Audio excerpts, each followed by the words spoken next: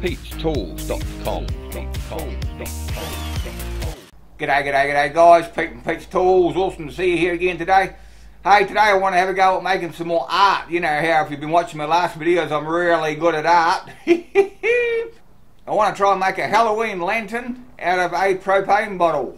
Anyway guys, same as usual, you like my videos, subscribe, drop me a like, drop me a comment, come say g'day at Pete'sTools.com. Or as remember to check out in the description below, I've got some links to what I find in my dumpsters every week. That's always good for a laugh.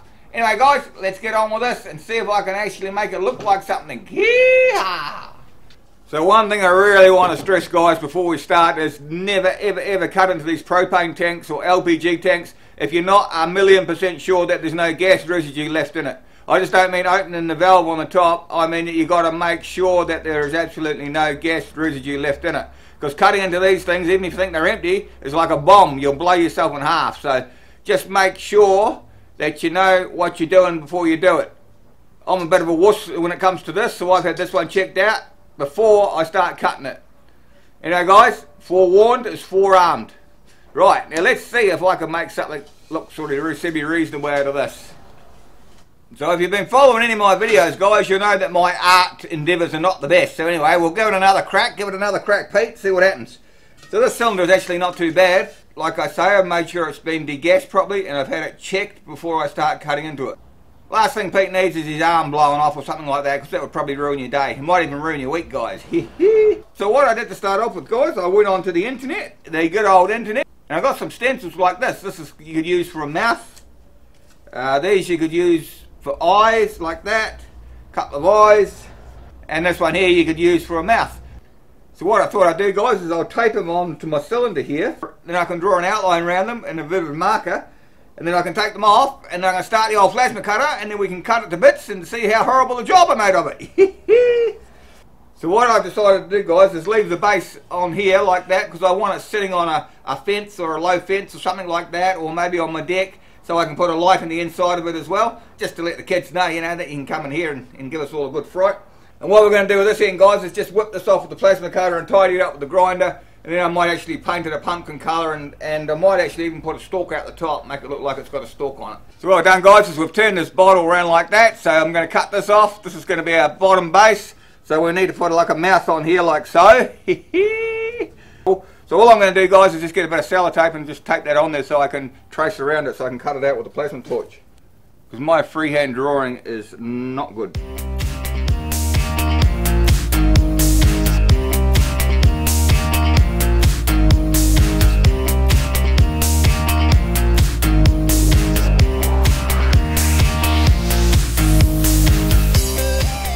So if I trace around what I can, and then whatever I can't after I take the stencil off, I'll just fill in by hand.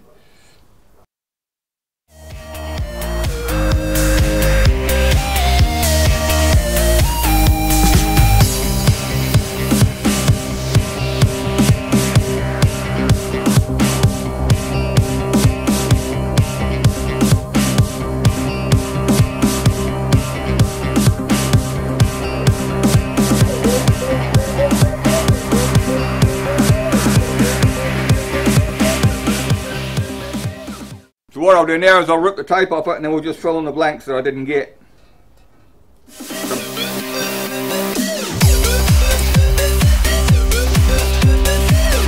Here we go guys, that's what we're left with, so I'll just fill in the blanks and then we'll cut them out. Yee-haw!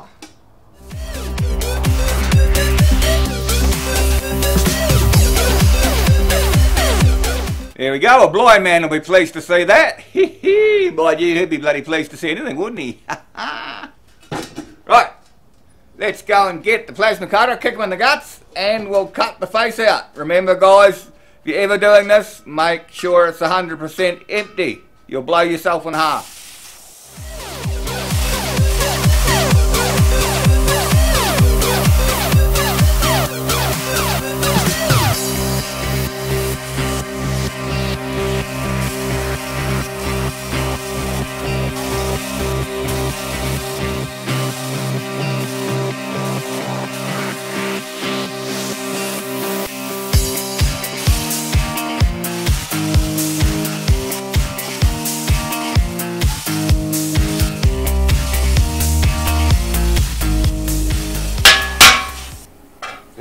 out of there. Yep. Cool. Notice I didn't blow myself up, which is probably a good bonus as well. Right guys, now we'll do his snout.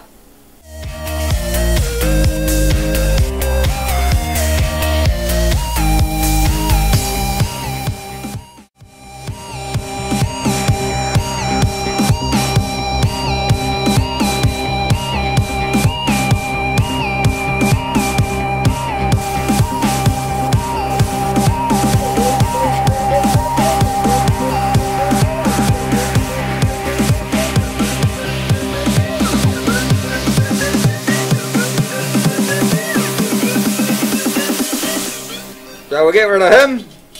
That was easy. So I've cooled him down a bit guys, so all I'm going to do now is just give it a quick grind on the top here, and then I'm going to get my DA sander and we'll sand the front of it.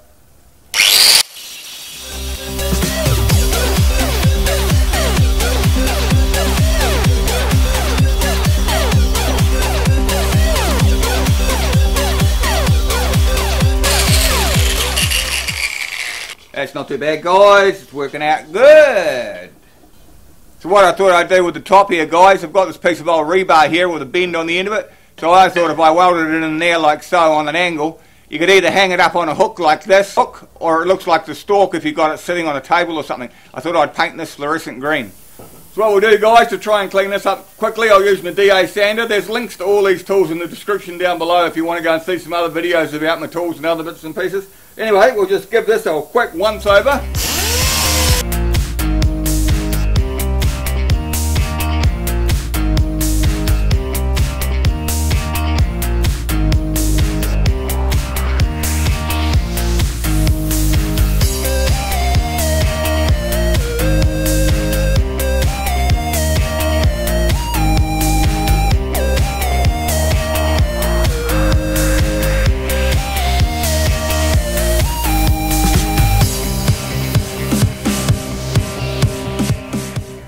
What we'll do guys is give them a once over with an old rag. I don't want it too smooth because I want them to look a bit rugged, you know how it is. I reckon that looks alright. I like the rugged ways teeth come around there. It's quite cool actually. Anyway, I think so. So now what we'll do guys is I'm going to put this little stalk on the top here. So now guys, I've got my bit of rebar here, so I think I'll just weld it in there like so, so it looks like a bit of a stalk there. And then you can also hang it up if you wanted to.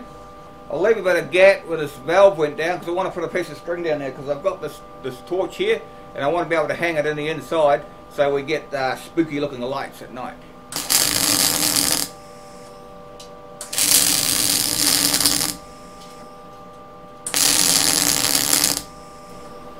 Yep, that looks like it's in there right. So I've got some methylated spirits here. I'm just going to give it a bit of a clean up, a quick clean up with that because I haven't got any paint thin or anything like that, and this stuff is good as any, it evaporates, so, and it'll clean it up, good as gold. Ooh, reminds me of the dentist. Clean his face. So I've got some orange paint guys, I'll give him a bit of a paint job, give him a bit of a facelift.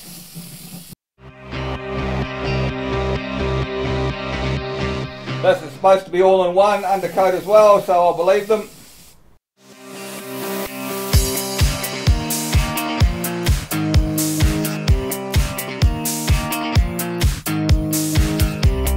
I like the way he looks scarred, I reckon that looks quite cool. Let it dry there. Well, you reckon guys, now we'll do the stalk, We'll paint the stalk up here, we'll do them green. What I'll do guys is I'll just chuck a towel around it so I don't get all this green crap all over my orange, because I'm good like that.